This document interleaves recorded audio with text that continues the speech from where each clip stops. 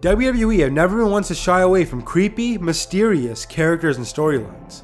Though that has been toned down a bit for the PG rating, there have been many notable superstars over the years that were just flat out scary. Since today is Halloween, Wrestling Hub presents the 5 creepiest WWE superstars.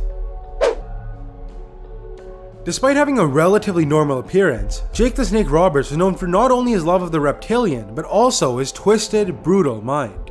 The fact that he would incapacitate opponents through fear with his python, Damien, was bad enough, but he would go much further than that.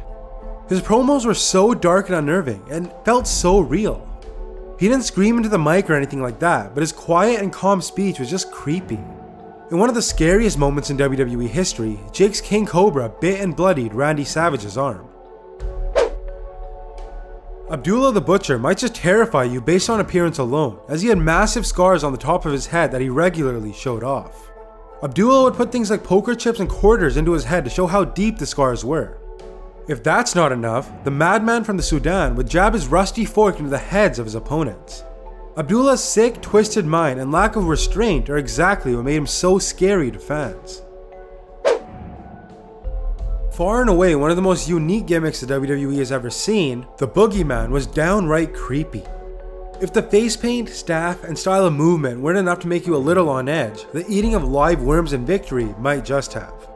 Combine that with his lack of teeth and that heart he had around his neck, and we've got one scary character. Now unfortunately, the Boogeyman wasn't really used right and eventually became more of a comedic gimmick, but I know lots of people who still found him insanely creepy. Before he became The Rock's buddy and started using Mr. Socko, Mankind was truly terrifying. He wasn't in-your-face scary, but Mick Foley's excellent portrayal of an unhinged psycho encouraged feelings of both terror and sadness. Mankind's appearance, specifically his mask, was quite scary in my opinion. The fact he supposedly lived in the boiler room made you feel bad for him, but at the same time, when Mankind ripped out his own hair, you'd instantly get a chill down your spine. I seriously feel that Mankind is underrated when it comes to characters, but regardless, you can't deny that this gimmick was really scary. Some honorable mentions go to Kane before he was unmasked, Matt Osborne's Doink the Clown, and Nails, a crazy ex-con who legitimately attacked Vince McMahon backstage one time after claiming he had been molested. Oh, and Bray Wyatt's definitely getting up there as well. I know some of you might disagree, and that's fine. But in my books, The Undertaker is the scariest / creepiest superstar the WWE has ever seen. Since he debuted in WWE, his appearance has always matched his incredible persona. He was relentless in his assaults on other superstars, put away opponents in caskets, and of course rolls his eyes back like none other.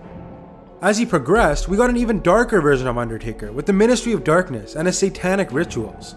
The supernatural element The Undertaker brings to wrestling will forever be unmatched, and for that reason, he's number 1 on this list. And those were the 5 scariest WWE superstars in history. I hope you enjoyed the video. If you did, please give it a thumbs up and consider subscribing for more content like this. Thanks for watching, and I'll catch you in the next one.